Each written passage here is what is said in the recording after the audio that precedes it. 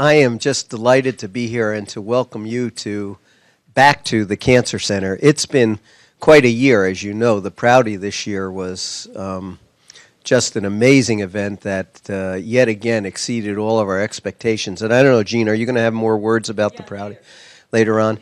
But it really has been a spectacular year. The trajectory of the Cancer Center is right on target. We're just finishing the last year of our 5-year strategic plan. We've reviewed that, and we have accomplished virtually everything. We had identified 5 major areas, 46 tasks that we had to accomplish in 5 years to meet those goals. I think we've completed something like 43 of them. We're on our way to get them done the rest of the year, and we're producing our next strategic plan. It's a very exciting time. Cancer research is just way out in front of what anyone ever expected. The benefits now of what's called recombinant DNA technology, the ability to clone genes and study individual genes, is now reaching not only a fruition where those altered genes mark the specific molecular basis of individual cancers, but now we are evolving to the point of having targeted specific therapies to treat the underlying lesions of cancer as opposed to simply some growing cells that shouldn't be growing. So cancer research in all its dimensions is just in its real renaissance for those of us who have kind of awaited this day. The Cancer Center has been deeply involved in community affairs and has started a number of initiatives really under the leadership of Talisa Stewart, who's here in the audience, trying to bring what we are learning about cancer prevention and communicating about cancer prevention to the community. We are reaching, if you can imagine this, tens of thousands of people now with messages about cancer prevention, and I'm really excited about that. It's a new area for us and one that we see as a real opportunity to grow and make very significant impacts going forward. And then, of course, what is really the sort of centerpiece and the best-known aspect of any cancer center, and that is its patient care. And we are working very, very hard in the context of healthcare reform to bring these major advances in cancer treatment to the public in a manner that is safe, efficient, wise, and you can imagine that in New Hampshire this is not an easy undertaking, where there's a deep commitment to cutting costs almost regardless of what the ramifications of that is or are. And so that brings me to my official duty here tonight, which is to introduce to you Dan Jantzen, who's the Chief Operating Officer of the hospital. Next to my family, Dan is the most important guy in my life. It may seem like the Cancer Center does a lot of things. I hope it does, but we really don't do anything out of the context of the medical center. And it's really Dan's deep commitment, and I don't think you'll ever meet a finer COO. His deep commitment to the welfare of our patients that, no, it's really true. There are damn few people in this world that I would feel comfortable working with or for, but Dan has a deep commitment to serving our patients and serving them well. And it makes my job really infinitely easier than it would be if we were just, and I don't mean this in a pejorative sense, where we're just another business trying to get through to the next day. So it's actually with some excitement that I think this is the first time, Dan, that you've had an opportunity to meet the people who really enable the vision of the Cancer Center. You guys are just fantastic. I mean, I can't say enough about what philanthropy means to us. I don't get a chance to talk to you that often, but Dan has heard me say this before. Philanthropy enables vision, and so I'm really happy to bring the vision, especially when there's an opportunity to operationalize it. And so you guys are a key part of that puzzle, and Dan is the other big piece of that puzzle. And so, Dan, thanks so much for being here Thank today. you. Am I on, Andy? Can you?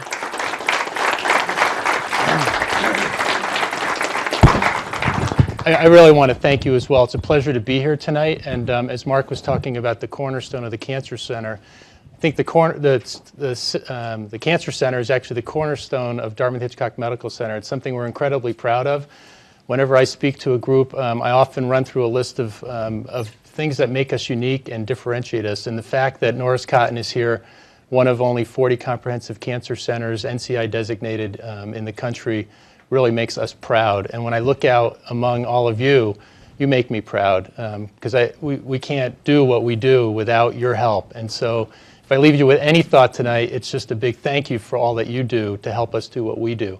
I wanted to just spend a few minutes, whenever I have a captive audience, I like to share some of sort of current events and at least pull another maybe 50 people into a better understanding of what's going on in the United States. And I want to do that by just briefly providing some perspective on the long-term challenges that we face here at Dartmouth-Hitchcock as well as Norris Cotton, but it really is that we face as a nation, which impact everybody in this room. But first I want to administer a little test. How many people have ever, at some point in their life, have read something about the aging or graying of America? Raise your hand. You all pass. How many people actually know when that phenomenon actually begins? Probably a lot less, right? So one of my observations over the years is we talk a lot about the aging of America, but I'm not sure that any of us have ever really stepped back to really understand when it starts and what it means for us as a nation. We read about it in the paper. And so I want to share just some brief information. This is a bar chart of the Medicare enrollees as a percentage of the U.S. population. So this is everybody that's age 65 and older. And the Medicare program was originally founded back in 1966. So if you go back about a decade, so the first 34 years of Medicaid, we saw some pretty significant growth in the Medicare population as a percentage of the nation. So that's the aging phenomena. That's how you see it occurring. It's growing at a faster rate than the rest of the demographics of the U.S. But when you look at the last decade, roughly, it's been pretty flat. And that's what always takes me back a little bit, because I think about what's happened here. And for those of you that, most of you live in the area, I'm assuming, you know what's happened here in the last decade. And just to look at two quick statistics, our discharges in the last decade have grown by 35%. Our OR activity, largely generated by surgically related oncology, I mean, that's a big piece of it, up 60%. And yet the aging phenomena has not really taken off. And so the answer to the question of when does it start is actually, it started this year. In 2011, every day, beginning in January, 11,000 baby boomers will turn 65, will enter that Medicare population. And so what we read about is actually, we're right on the beginning of the cusp of that. And if you look at the next 10 years in 5-year increments, you can get a quick sense for what's going to happen. And if you eliminate a couple of these charts, bars, and go back to the, I'm going to round, take some liberties. I used to be in finance, and now I'm in operations, so I round a lot more. I'm going to say that for the last 50 years, roughly, from 1966 to 2010, the Medicare population grew from 9 to almost 13%. In the next 10 years, it's going to grow by roughly the same amount. So what took 50 years to occur is going to happen in the next 10 years, with half of it occurring over the next 5 years. Why is that an issue? One is that access is going to be a problem. I didn't want to burden you with all kinds of charts, but there's another chart that I was taking a look at that showed the number of physicians versus the supply and demand of physicians going into the next 20 years. That's a problem. And what I do with my kids often, started back in 2008 when we were entering financial Armageddon. I said, here's the deal. This is what's happening. Right now we have this many people in the United States working to support this many retirees. And in the future, that's going to flip around. We're going to have this many people working to support this many retirees. And my message then was economic, and it was, if you think that your tax rate, your high-end tax rate is going to be 35%, probably not going to happen, right? Because we need to support a much larger population with a much smaller workforce. But then apply that to healthcare. Right now we have this many providers, doctors, nurses, administrators, taking care of patients that are a much smaller population. That's going to flip around. We're going to have a smaller supply of providers taking care of a larger supply of patients, not to scare everybody. But that's a demographic that we're facing, and so access is going to be a challenge. And then in 2014 with healthcare reform, we're going to have 30 million more people with access to some form of insurance through a exchange or through Medicaid. If you compound that with, if you think about, if I just said, where do we spend the healthcare dollar? Everybody would say, well, later in life, right? And that's what this chart says. For the Medicare population, age 65 and over, we spend roughly $15,000 per person in the country. For the working age group, 18 to 64, it's about a third of that, $4,500. And for pediatrics, it's about a fifth. And so we spend most of our healthcare dollar later in life. And in fact, most of the healthcare dollar is spent in the last 6 months of life. We've done a lot on that here on this campus with palliative care, and we're really proud of that work. But when you put it together, when you think about the demographics and where we spend the healthcare dollar, this is the problem with healthcare, and this is why you read about it every day in the paper, which is this chart, a little bit dated, is the total U.S. Healthcare expenditure chart. Includes physicians, hospitals, long-term care, et cetera. And in 2007, and we're still a little bit north of this now, but it's still in the $2 trillion range, that will, in the next just 10 years, that will double to $4 trillion and then continue to grow through 2050.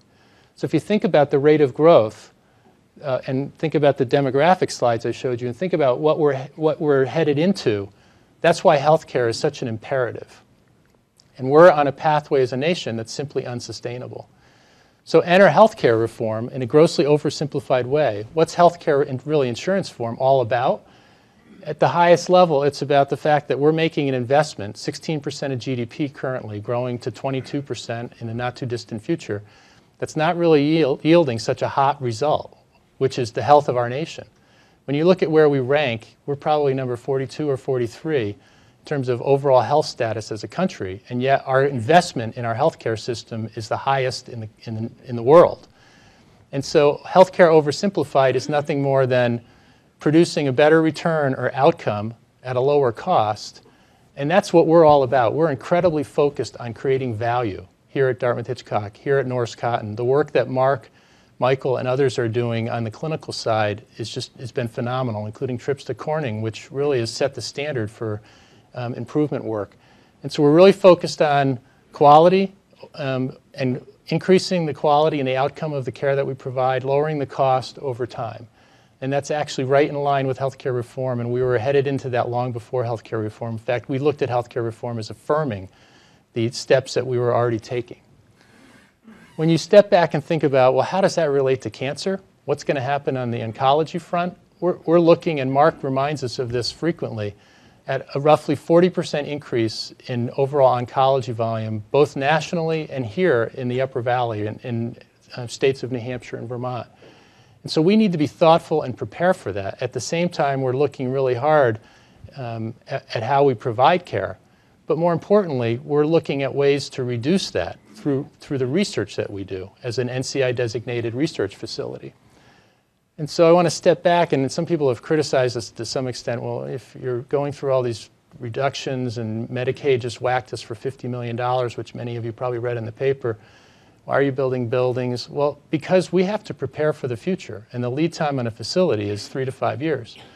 So one of the things that this was an architectural rendering of a facility where we're consolidating 3 very old and aged facilities in Nashua into a new facility.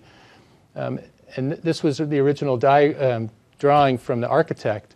This picture is from last weekend. And so it's actually becoming a reality, and it's scheduled to open in January. And this will be a new home for a new site for Norris Cotton, who's not currently in Nashua.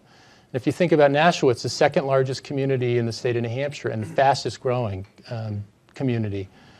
And you think about the whole demographics of southern New Hampshire. So our reach of Norris Cotton will be extending even further down into Nashua in just a couple of months. I'd be remiss if I didn't just show you our mission and our vision. A couple years ago, we put pen to paper and we revised our mission and we documented a vision statement for the first time. And it was one of those landmark sort of lines of demarcation where it changed who we're becoming. And when I think of, there's a little vignette about somebody from NASA who was pushing a broom, and somebody walked up and said, "What are you doing?" And the response was, "I'm helping to send a man to the moon." And now, after this vision, achieving the healthiest population possible, you walk through the hallways and people are really focused on, well, how does that contribute to population health? So we've stepped out of just being a healthcare provider into thinking about how do we advance the health of a population. And when I step back and think about Norris Cotton and what it's done over the years, it's really been the pioneer, bringing together the research, the education, being at the forefront of clinical translational science, and translating that into the bedside. And I would say that's one of the areas where we're probably farthest ahead in terms of achieving this vision. But at the end of the day, it's all about people. We're here to take care of people. And when you think about what you do to help us, you're actually helping other people, which is why I love working here, and I'm a big proponent, as Mark said, of what we do here every day. And I want to just introduce you to somebody who's a friend of mine, who some of you know, I know as I look around the room. But I knew him before he was famous. So he's not only a Chad hero and a Prouty hero now, he was also, his family was an extreme makeover family in Lyme, New Hampshire. And he's a close personal friend. Our families have known each other for quite a long time. And back in July of 2008, I have permission to share this. July 2008 was a Wednesday morning. I was at work. I remember it vividly. And my wife called me and said, "Hey, Elena Marshall called." And she said that Cam woke up yesterday, this is Cam, with some bruises on his body. And I didn't think anything of it at the time. But today he woke up and he is like covered with bruises, and none of them hurt. And so I'm taking him to DHMC. And so Deb called me at work, and I'm thinking, I'm not a clinician, but I've been around long enough to know. And so sure enough, by 10 o'clock in the morning, he was diagnosed with leukemia. By noon, he was in our infusion suite. Now, if we weren't here, and you weren't helping us to be here, Cam Marshall would not be able to receive the level of care that he needs as a pediatric oncology patient struggling with leukemia without going to Boston. There just isn't any place else. And so I can't impress upon you enough the value of what you do, because it impacts people like Cam Marshall. And he's actually at the end of a 2.5 year long period. He's doing great, and we're all really happy for him. And every time I use his picture, I call him and let him know. Because he's a big advocate for the Cancer Center and for Chad and for DHMC. I saw him talking to the governor at a NASCAR fundraising breakfast when he walked right up to Governor Lynch and started to talk to him about pediatrics and funding and Medicaid. And I was thinking, whoa, Cam, go. So I want to end by saying there's so many good things happening in cancer, and this is a little bit out of my area of expertise. Mark should probably be doing this, but if you think about how far we've come in the last 30, 20, 10 years, while we have an aging population that's growing and the overall absolute value of cancer cases will increase and has increased, the incident or the rate of cancer has actually decreased. And if you think about some of the top cancers, breast, lung, prostate, colorectal, they're all declining in terms of incident or rate per thousand. So we're making a dent. Mark's told me that molecular science has really kicked into high gear. If you just think back not that long ago, 15 years ago, there were 30 FDA approved drugs for oncology. Now there's 300, and it's growing exponentially. We have vaccinations, as you can see, for certain cancers, which not long ago we never had. And I would say in our lifetime, cancer has gone from being a death sentence. I was just reading a book, a biography, and it was talking, the author was talking about losing a younger sister. It was in the 50s. She had leukemia, just like Cam Marshall. And in the 50s, if you had leukemia as a child, it was a death sentence. Today, it's not. Today, it's much more of a disease that can be managed. And so the 5-year survival rate now overall is 70%, whereas not that long ago it was 50%. And so with the work that we're doing and other comprehensive cancer centers on the research front, the ever-improving care that we're striving to deliver, my message to you is that what you do matters not only to us greatly, but more importantly to the patients that we serve. Not only current patients or past patients, but future patients. And so I'll just end by saying I can't thank you enough on behalf of Dartmouth-Hitchcock Medical Center for everything that you do to allow us to do what we do. And so I'll stop there and just say thank you.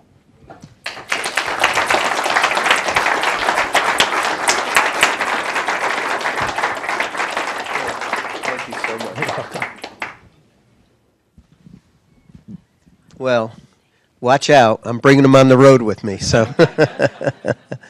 I think you get a feel for the kind of people who work here and our commitment to doing what we say we're going to do. But I think from the very top where Dan sits to sort of the ongoing work that we do on a daily basis in the Cancer Center, we're really fortunate to have a group of people who work at this medical center and in this cancer center who are really deeply committed to things that are important to you, obviously, or you wouldn't be here tonight.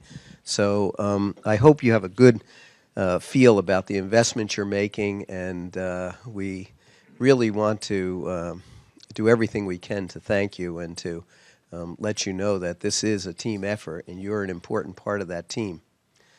Now, something that I learned long ago is that people who come to these kinds of meetings, and this is true of lots of different kinds of meetings, really enjoy getting to, a little bit of a feel for some of the things we do and understanding something new. So when they go home, they can tell their spouses or children or friends kind of what's going on up at the Cancer Center. And there really is just a beehive of activity going on. But this evening, Hal Swartz and Ann Flood, who lead a really somewhat different area of investigation that's really important for us, but not something you would normally think of as cancer research, have agreed to come and talk a little bit about their work here in the Cancer Center. Hal is actually the program leader of our radiation biology and imaging program, and Ann is also a very active participant. I think what I'll do, they're both have more titles, more honors, more editorial boards than I could simply go through. They're each very senior members of our faculty.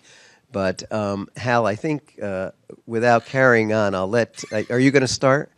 I'll let you come up and sort of introduce the topic and tell us a little bit about which of the innumerable things that Hal does at a world-class level he's going to talk about. But I have a pretty good idea of what we're going to hear about tonight.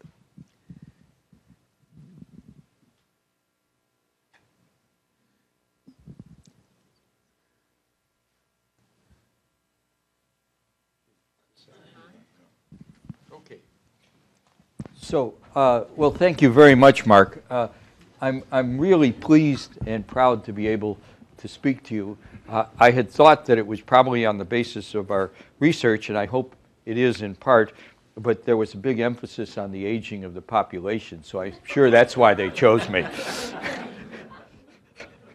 But so we're actually going to talk about some direct cancer research and also something, as Mark said, that's a little bit different. And this is going to be a two-person presentation. I'm going to give some overviews and a little bit, and some very interesting and different things that we're doing in fighting cancer and trying to individualize therapy.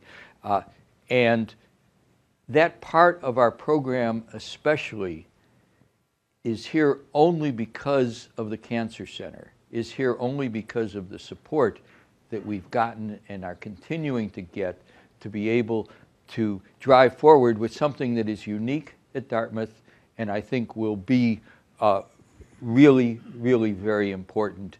It's important now, but it'll be more important in the future. So we're going to talk about fighting cancer tooth and nail. I'm going to talk about oximetry, so what's directly related to cancer care, to individualizing cancer care, to making cancer care better and more effective.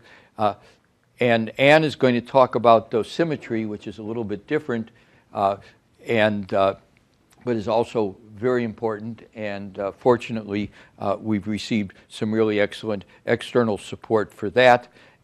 And we're going to do this talking about a technique called EPR, electron paramagnetic resonance, which is unique at Dartmouth in the sense that we're doing clinical studies here. We're the only place in the world, but there are lots of places that are very interested in taking it on.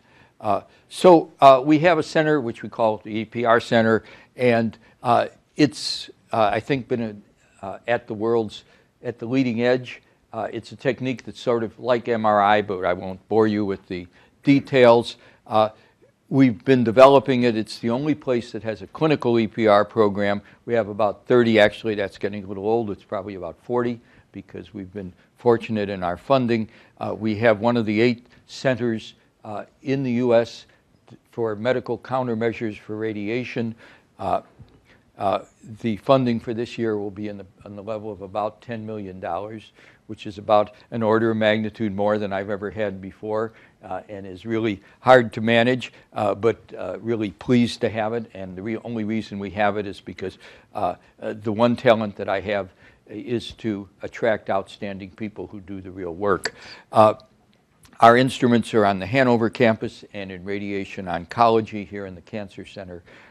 Down on the 2nd floor in radiation oncology. We have collaborations across the whole spectrum, the wonderful spectrum of DHMC in many departments. And we have collaborations around the world with companies and universities, ranging from little tiny companies to General Electric. So that's sort of the overview. EPR, why are we interested in EPR? Because it can do some things that you can't do. And I haven't read the things that we're going to talk about tonight. We can measure oxygen, and I'll explain why that would be that's very important in terms of improving cancer therapy. And we can measure free radicals, and Ann's going to talk about why these radiation-induced free radicals are so important. And it can do some other things which are less important. And we've taken EPR from a small animal, it's a magnetic resonance technique, so you need a magnet, to a somewhat larger animal, and we've developed this technique then for making measurements in real people. So we have a number of things going on here at Dartmouth-Hitchcock in clinical applications that, again, I stress are unique. And one of the reasons we can do it is because of you, because of the support that we've gotten. So I'm going to spend a little bit of time talking about the measurement of oxygen in tumors, why that can be used to individualize and improve cancer therapy. And that's really the name of the game now. How do you take our general and our specific developments and apply them to real people and take care of that particular person best for their particular cancer and their response. And we also are measuring oxygen in healing wounds and in peripheral vascular disease, and then the other thing that in vivo EPR can do that Ann will talk about is measuring radiation, and she'll explain why that's so important. So I thought you might be interested in what kind of instruments are here. So this is our clinical instrument. If anybody's interested, I can show you on the 2nd floor here where we're measuring patients. And we have a whole variety of things, including some transportable ones that Ann will talk about. Why do clinical oximetry? Because in a tumor, the oxygen determines whether or not that tumor responds to radiation and to chemotherapy. It is the single most important factor that determines the response to therapy. And if you could measure it accurately, you could optimize the therapy, but the oxygen changes in a very complex way, so you have to measure it. And we now have this ability, unique ability in the sense with this technique, to repeatedly measure oxygen and to individualize therapy, and that's our goal. And that's what I've been working for all of my now fairly considerable experimental life.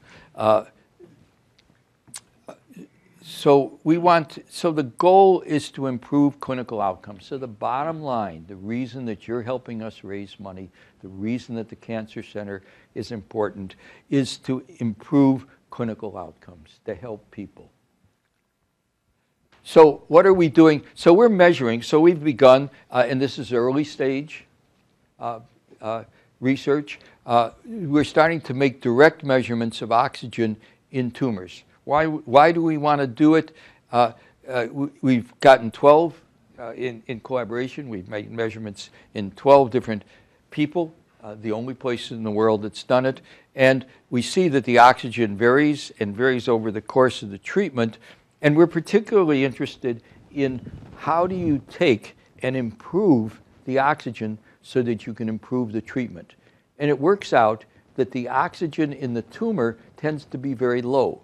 The oxygen in normal tissues is relatively high. If you can increase the oxygen, the tumor responds better, but the normal tissues already have full oxygen, and so they don't get harmed. And that's the name of the game in medicine, in all types of medicine, is the therapeutic ratio. Can you do more harm to the tumor than to the normal tissues? And this lets us do it. Just to show you a little bit some of the kinds of data. So we get a measurement that tells you about the oxygen in this particular patient. What we're doing is a very simple technique because we want to do something that can be done in real people in ordinary medical settings. And so we're just having the patient breathe 100% oxygen. Instead of breathing room air, they're breathing 100% oxygen. And we're measuring then what happens to their tumor. And in this particular tumor, when they breathed 100% oxygen, nothing happened. So if you used a treatment that was designed to increase the tumor oxygen, if you didn't measure it, you now use the treatment and you say the treatment's no good because nothing happened. I increased the oxygen, I had them breathe 100% oxygen, and nothing happened. But of course it didn't increase the oxygen because that tumor wasn't in close collaboration with the circulatory system. On the other hand, this one, where it's gone from this before we breathe oxygen, when the line gets broad, it looks smaller. So this one is changed from 4 millimeters of mercury to 150 millimeters of mercury. This one, if we treated now, would respond to therapy. So that's really, in a very oversimplified way, the key. So between those two patients, you use the same treatment to increase oxygen. In one case, you would fail, and in the other case, you'd succeed. But you never know that your technique was working if you couldn't make the measurement. We couldn't make the measurement without this instrument. We couldn't have this instrument without this cancer center and without the support that we get through the Prouty and other methods. And we're now developing some methods to go deeper. Well, in the interest of time, I'll go past this one.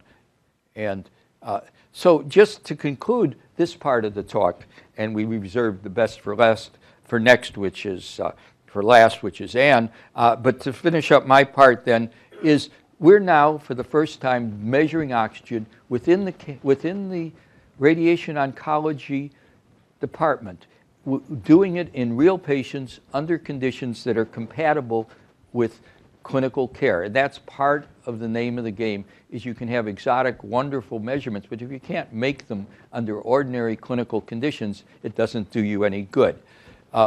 We've been able to measure the oxygen in tumors. It's never been able to be done before this way continuously, and we've seen these different responses. In general, it's as we expected, they were low, and in some patients, just breathing, a very simple implementable thing in any clinic, to just breathe 100% oxygen, it went up. And now we have a variety of ways of expanding on the technique with the support of the Cancer Center and their extensive measurements.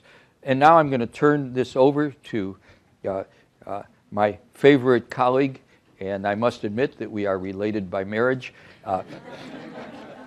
She would not admit it. Yeah.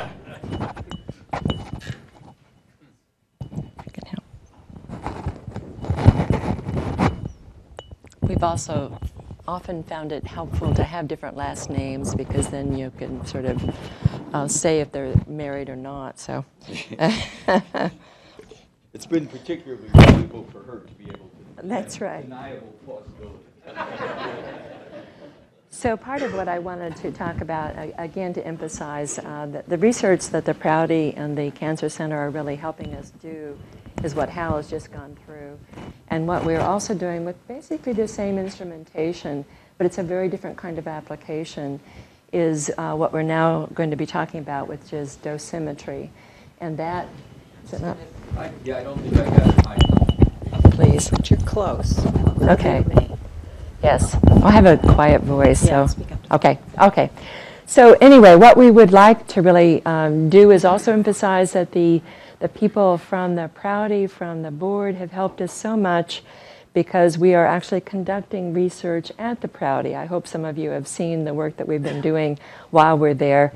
And we have also been trying, with the help of people who are very generous in terms of being measured, actually have raised a few $1,000s ourselves for the Prouty. So we are both beneficiaries and we hope give back a little bit. This particular person here is a new mascot. Her name is Amelia.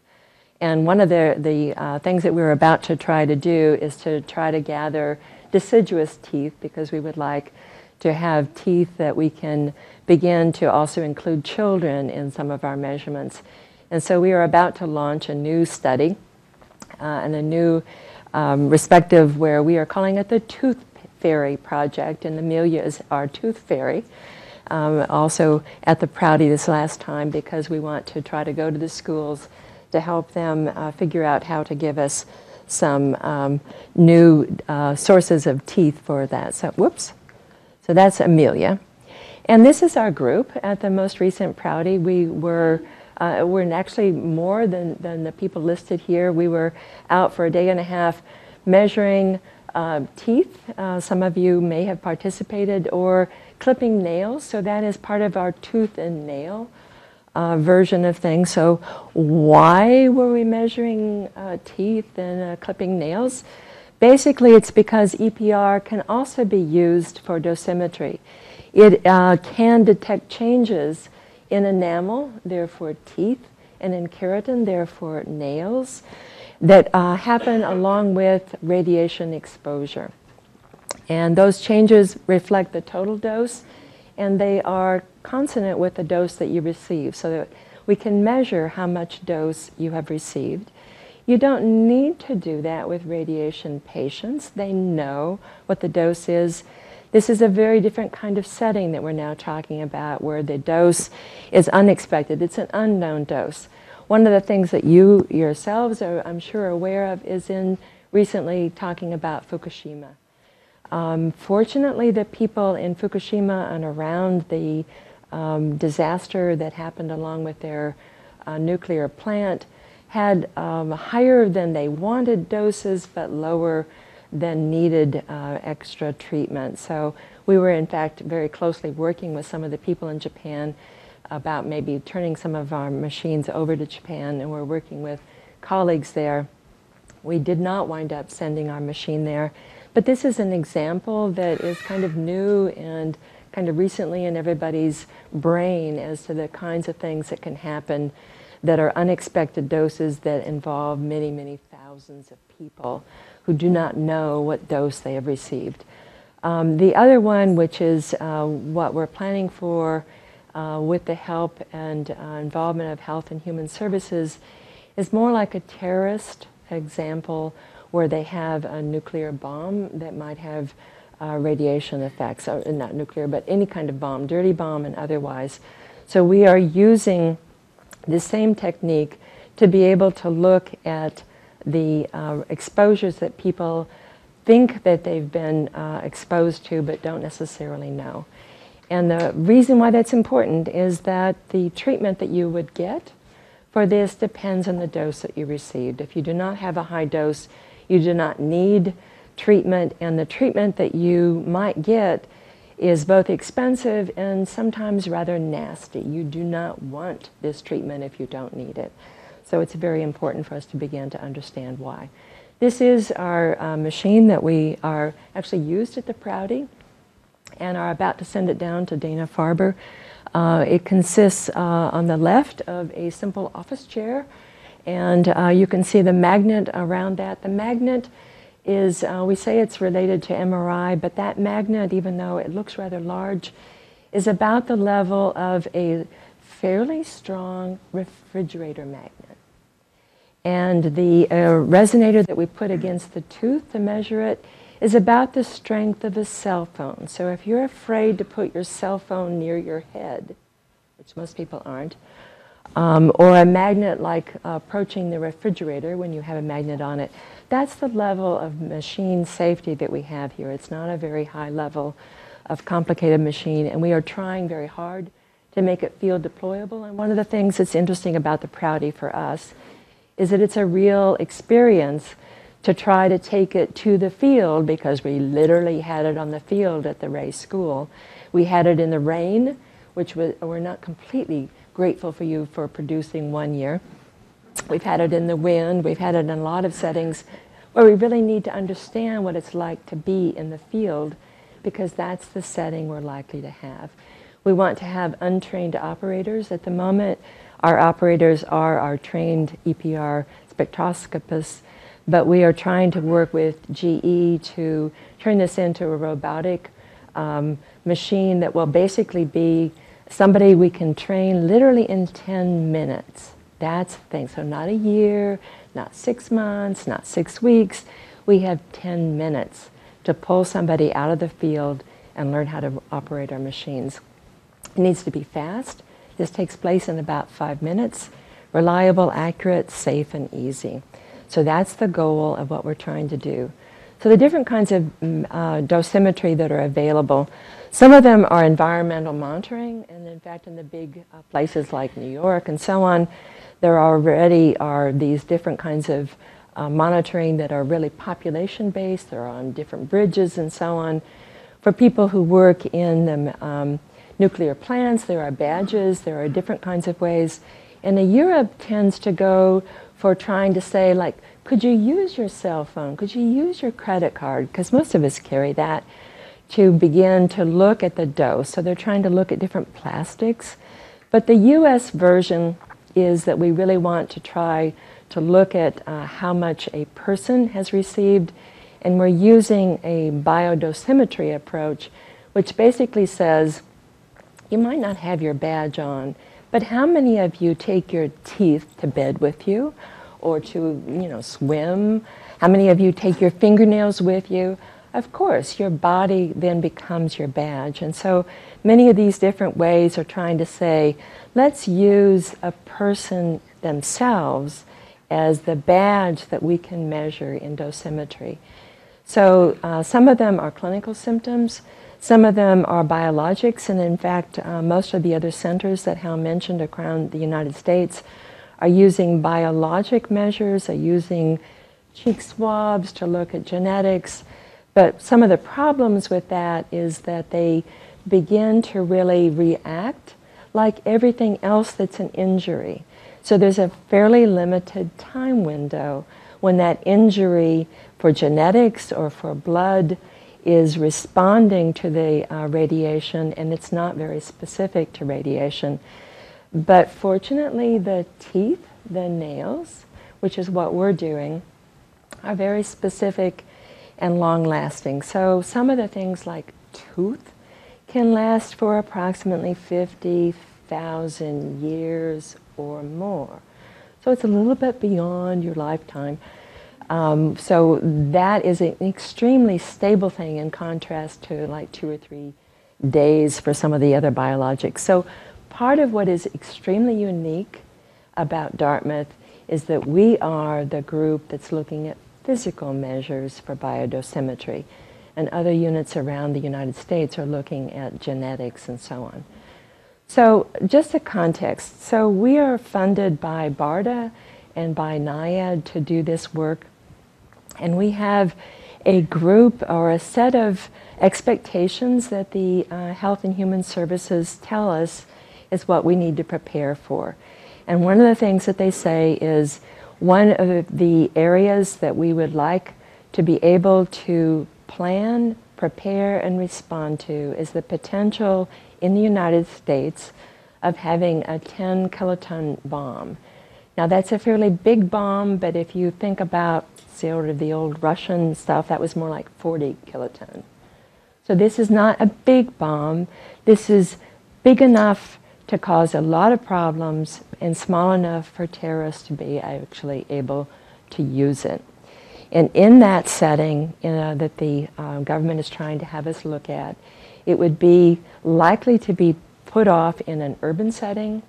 And the expectation is that there will be at least 1 million people all of a sudden, within a few minutes, who are suddenly now needing to be assessed for whether or not they've had radiation exposure.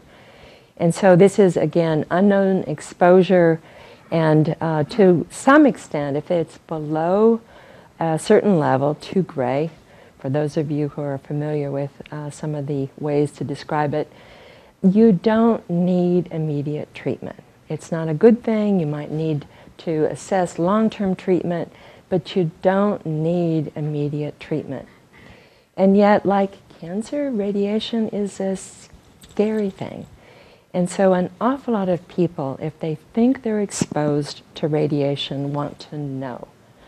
And it turns out in radiation accidents, fortunately we don't have many terrorist accidents or situations to look at, upwards of 90% of the people who want to be told whether or not they have had significant exposure do not have significant exposure.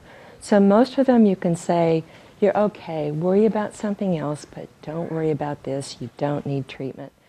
So that's a huge amount that we can work through very quickly if we have the right way to do it. Then there are some other complications I put up here about partial versus whole body exposure and other kinds of accidents. I'm going to skip that. This is the sort of schematic that the US government has put forward, and I'm just going to put it up here briefly. So this is what happens if you have a 10 kiloton bomb that lands in Washington, D.C., or New York, or wherever. There's a center point for the bomb, which they call the no-go zone, which is sort of a nice way of saying, everybody's dead, don't go there. So that's the small part in the very middle. But the rest of it, increasingly where the yellow is an area where it's dangerous. It's light damage, but we're likely to send a lot of first responders in, including our dosimetry measures, because these are people that are trying to escape and leave the area. They should leave the area, but they it's actually okay to go into this area for short periods of time. And then this funny little thing off to the left, or right I should say, is a representation of the fallout. The fallout, of course, changes with wind and weather. One of the things to notice here is that because of this area, an awful lot of the hospitals and of the doctor's offices that are in this area, even though they are there, will be not available for this 1 million people. This is what happened in Fukushima. For the 20-mile or 20-kilometer radius around Fukushima, they basically said everybody in the hospitals in that area has to be evacuated. That's not where you go for treatment. You have to arrange for those people to get out of there fast, too. This is likely to happen in this situation, so that most, ironically, in the United States, most of the big hospitals and big centers and big urban areas put all of their hospitals within blocks of each other. Like within Chicago, there's like a 3-block area of the major centers that are all together. Same with Washington, Baltimore, and so on. So we're likely to wipe out our major medical centers in this process and or put them in the plume. So what's left to go to in these little blue boxes are the community centers. So the major thing that we need to do is to basically say, like, now we need to keep people out of the healthcare system. We need to determine, and our center, our dosimetry system is set up to go into tents, to go into school basements, to churches, wherever, to set up and immediately try to figure out what is the dosimetry and what is the measurement of people. So we are going to be part of this system and try to, again, figure out people that we can bring off the streets and help us.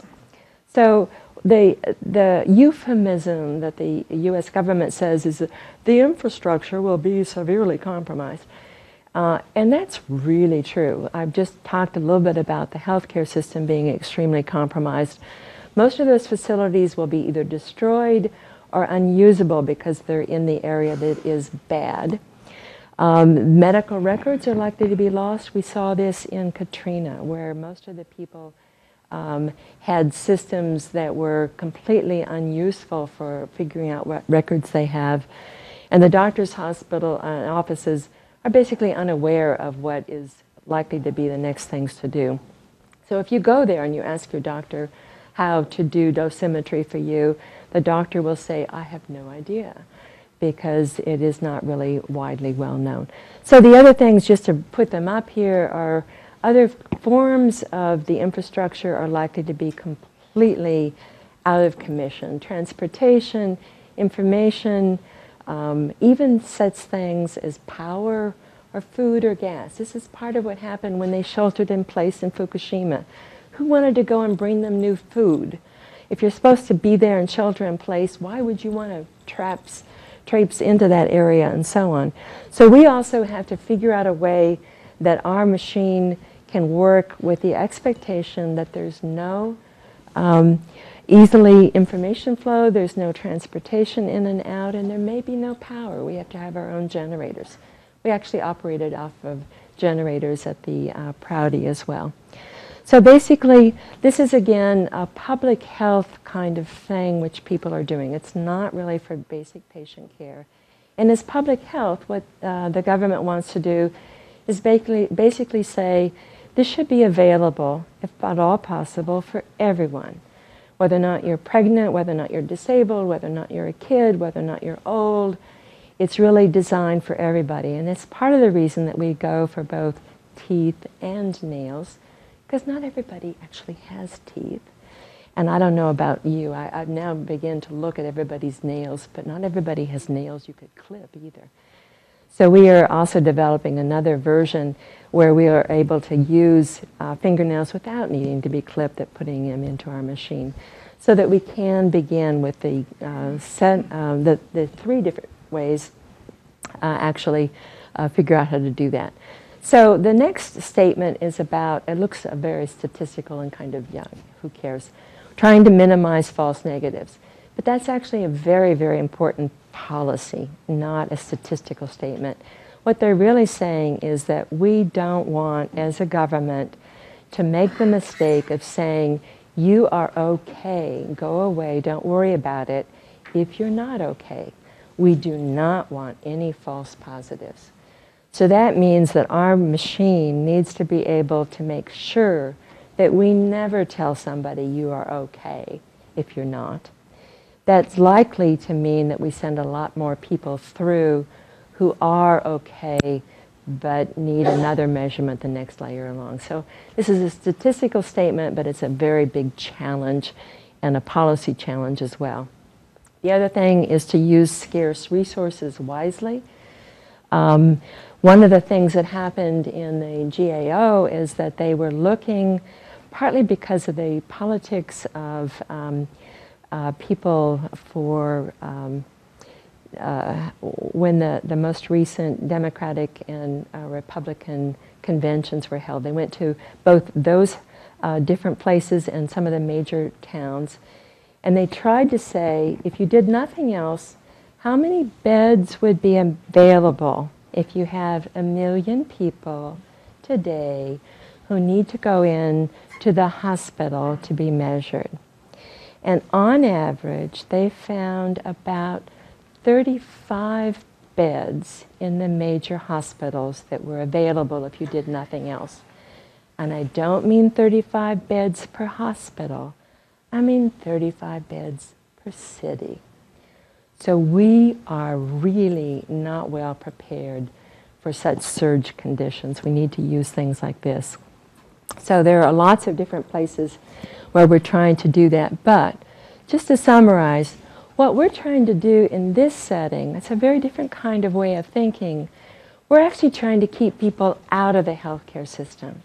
We're coming in long before you go to a doctor's office or a hospital, And we're saying, look, you're okay, worry about something else, but you're okay.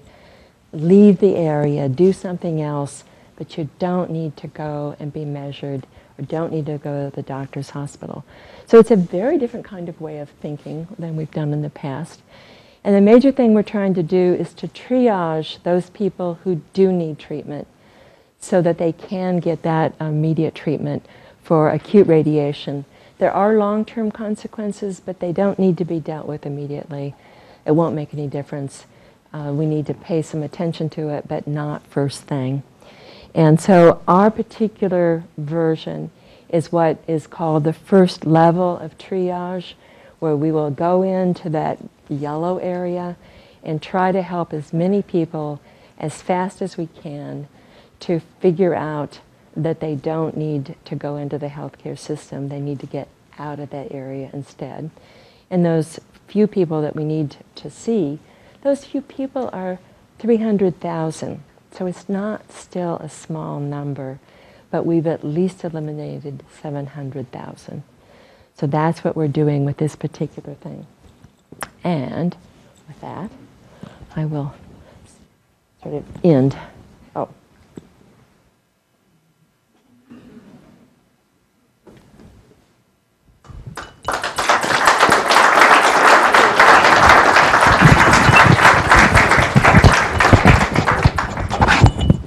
Yeah. So, Ann, Hal, thanks a lot.